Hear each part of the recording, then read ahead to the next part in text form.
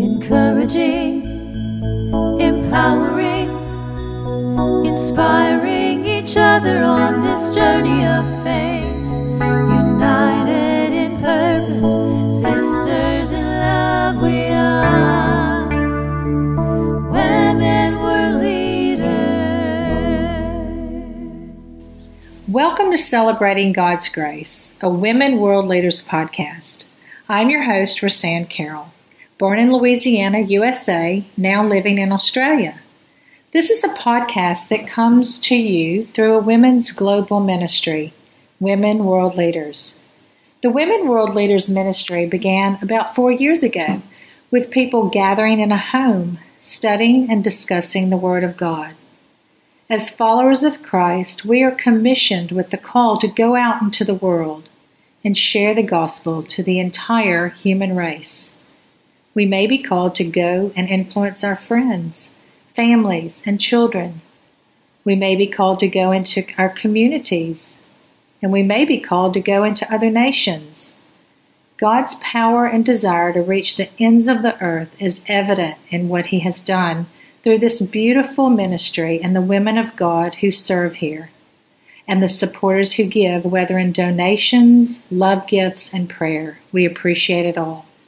We are privileged here at Women World Leaders that He's called us to be His army in sharing the love and grace message of our Lord Jesus Christ. And we celebrate and are constantly amazed that He is allowing us to reach the globe. Thanks to all of you that listen and support us. I hope you're well and blessed and enjoy this time that we have together. And if you believe this message will speak to someone you know and help support and encourage them, we ask that you share it. We are called in the body of Christ to uplift and support our brothers and sisters. Each week we bring you podcasts where we share women's testimonies, have teaching in the Word, and today, our segment of Celebrating God's Grace, I'd like to speak to you about faith. What a big subject, and so much we could delve into. But for today, I want to look at how we're never alone and how we have supernatural support. We must believe even when we are walking through the most horrific trials. I didn't say it was easy, but it is possible with God. Hebrews 11:6 in the Passion Translation tells us that without faith living within us, it would be impossible to please God. For we come to God in faith, knowing that He is real and that He rewards the faith of those who passionately seek Him. Verse 7 says that faith opened Noah's heart to receive revelation and warnings from God about what was coming. Even things that hadn't even been seen yet, for rain had not even come upon the earth. Wow! He worked diligently for several decades building what God had told him without even really knowing what it was for exactly. How many people would have possibly ridiculed him, even made fun of him? What in the world is this guy doing building this huge construction? What a waste of time and effort, they might have said. I'm sure he might have had moments. He may have questioned, what am I doing? But he focused on God and was obedient to what God had asked of him. Will we be? He was faithful. Genesis 6:22 says Noah did everything just as God commanded him. Sometimes it may be really difficult to hear what God is telling us to do. This is where it's important to be in God's Word every day. He's always speaking to us. We must often take time to just be still and hear and trust His timing, to what He brings us and what He wants to tell us. The greatness of faith is not to be judged by how many of God's promises that we receive, or great wealth, or even health that we experience. The greatness of faith is shown in proportion to how long we can wait for the fulfillment of a promise.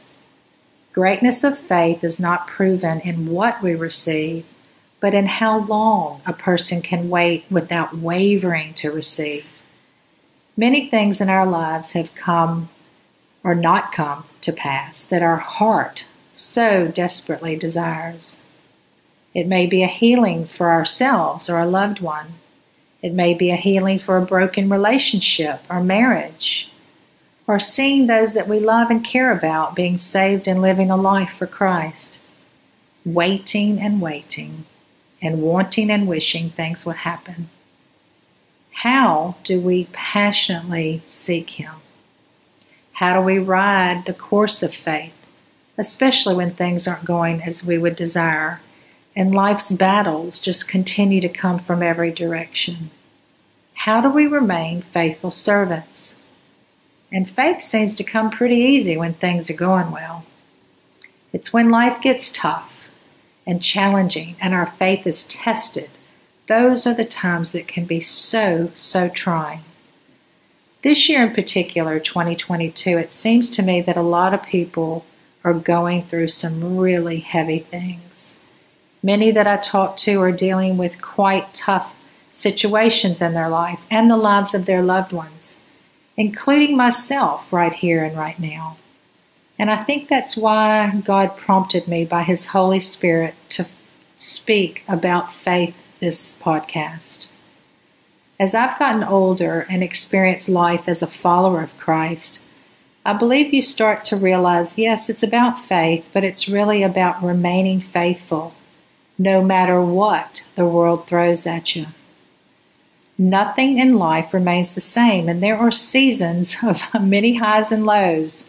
And these seasons are not like the ones that we experience on earth, where they're coming 3-month periods through the year. Some of the tough seasons can last much longer than we desire. But keeping our eyes on the founder and perfecter of our faith, that's what it's about. It's taking that course in faith every day. Hebrews 12, verses 1-3 in the Passion Translation says, "As for us, we have all of these great witnesses who encircle us like clouds. So we must let go of every wound that has pierced us and the sin we so easily fall into. Then we'll be able to run life's marathon race with passion and determination, for the path has already been marked out for us.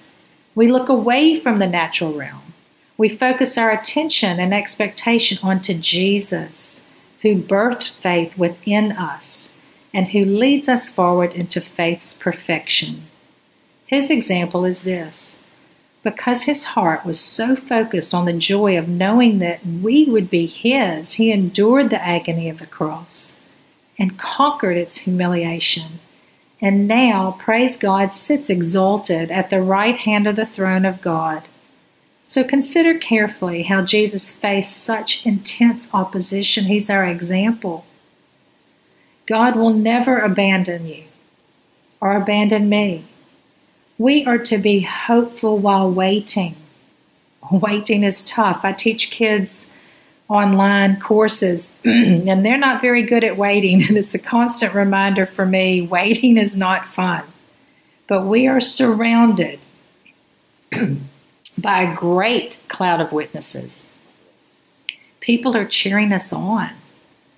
I recently attended some biblical training, and the pastor teacher of over 40 years in ministry, he had tons of stories to share. And one of them that he shared has just stuck with me, and I just can't help but continue to reflect on it. He was in his office one early morning making these last-minute preparations for notes for a wedding that he would perform later that day. A wedding, I mean, that's such a glorious and happy celebration of two people so much in love.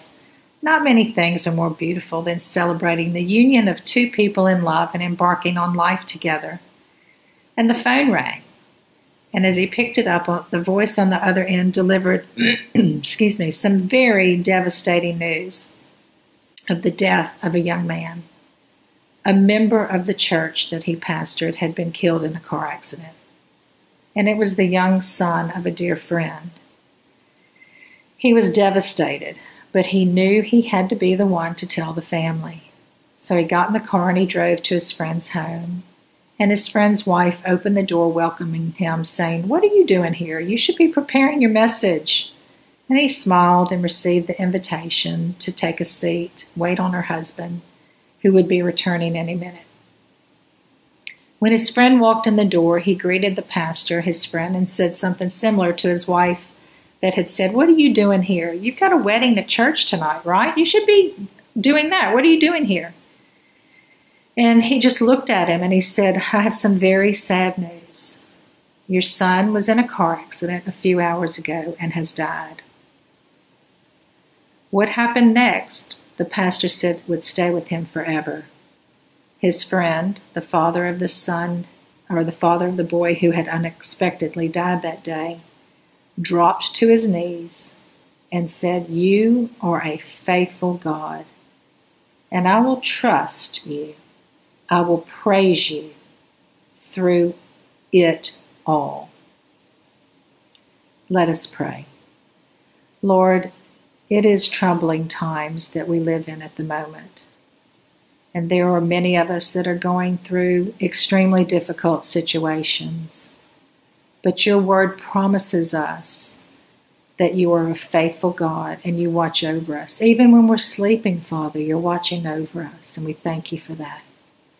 We're not alone, even if we feel like we're alone. You will work all things for good. Let us be a faithful people.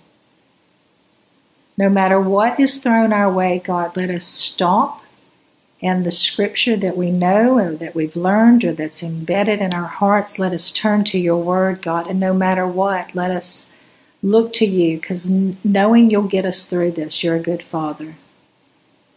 It's not about all the promises that we receive, it's about never wavering. We have a great cloud of witnesses that are there and spectators as we walk through this life. It's not so much about what life is doing to us, but it's about what life is doing for us.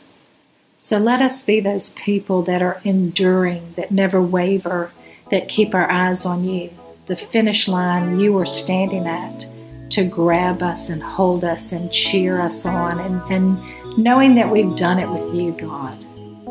So I just thank you for this time together. I pray for everyone that listens to this podcast. May they just sit in your presence, praise you through everything, and know that you are a loving, faithful God.